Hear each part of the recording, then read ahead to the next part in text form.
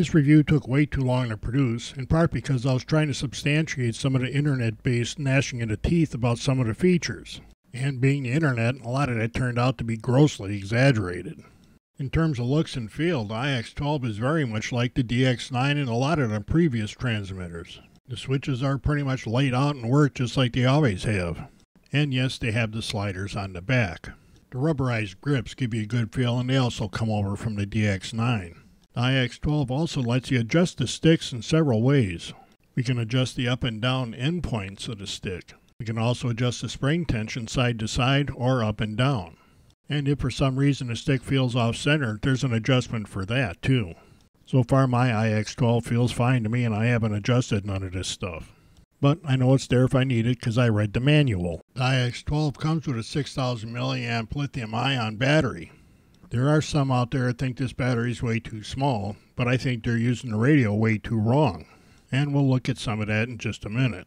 New with the IX12 is a USB charging capability.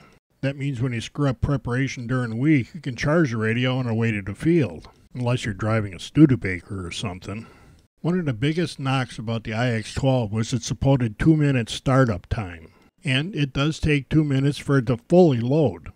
One of the things that really bothered me about this complaint was if you remember to turn the radio on while we're building the airplane, the radio's going to be ready way before we are. They do give you some graphics to watch while all this is going on. As the radio is starting, all of the features that actually control the airplane are almost immediately available. That all happens in the same amount of time it takes for a DX9 or the other radios to start up. It's the Android features that are responsible for the rest of the boot up time. My IX12 is bound to this airplane, and it's the last one I flew. I'm going to start it up cold and not wait for the Android stuff to get going. I'll turn the plane on, and I've got control of the plane already. The Android stuff is still loading, but the radio controls the plane just like it did with the other versions. I've never needed to get the airplane in the air this fast, but I could do it if I needed to. It just makes way more sense to turn the radio on before I assemble a plane. Then we're both ready at the same time. When the radio is about halfway through the startup process, we get this screen. Then the airwire starts loading, and that's actually the interface that lets us adjust the plane. And that takes a minute or so to load.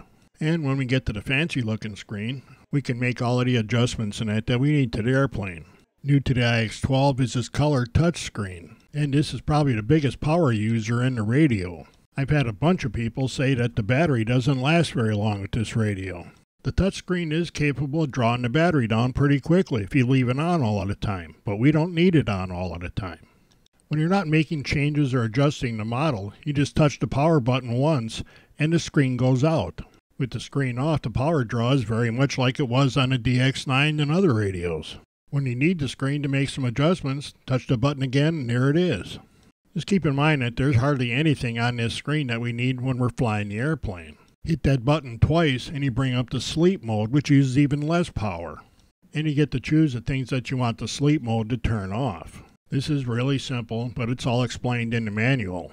When it's asleep, you can punch that button twice more and it wakes up. I know this all sounds easy enough, but a lot of the people complaining about the battery life didn't even know that the IX12 would do this. Of course, to know that, you had to read the manual, but where are you going to get that?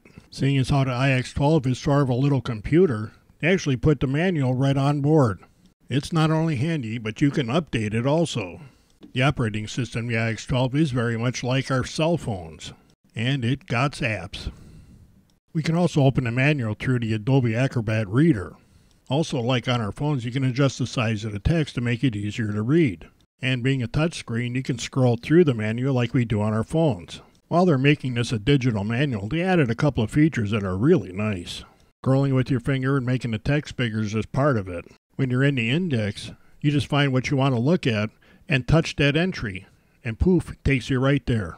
And remember, you can't forget the manual at home when you go to the field. And not having the reading glasses doesn't appear to be a real big problem either. When we try to make changes that affects how the plane flies, a little screen pulls up that forces us to make a long push to make sure we're serious about this. And it usually takes another long push to make that change permanent. And here's another computer-based feature. We not only get to select what kind of warning we get when we change something like flight modes, we can also enter text to have it say what we want. And I'm not 100% convinced that this is a good idea. RC people being what they are, we're liable to have some radios saying some pretty strange things on the flight line. Like me. General, landing. Just remember that there's other people around at the flying field, so you might want to be a little considerate with what you tell your radio to say. There's sometimes multiple screens available and you have to swipe from one to the other just to see if they're there. This is the built-in telemetry dashboard that we can arrange as we want. I'm not going to go into a lot of detail on this, but the telemetry is largely automatic in this radio. This dashboard lets us see what we want to see in real time. Of course, the main reason we buy this radio is to fly airplanes, and doing that is absolutely not any different from the other transmitters we've had from Spektrum. When I'm flying a plane, I can't tell if I got an IX12 in my hand or a DX9 or an 8 or a 6.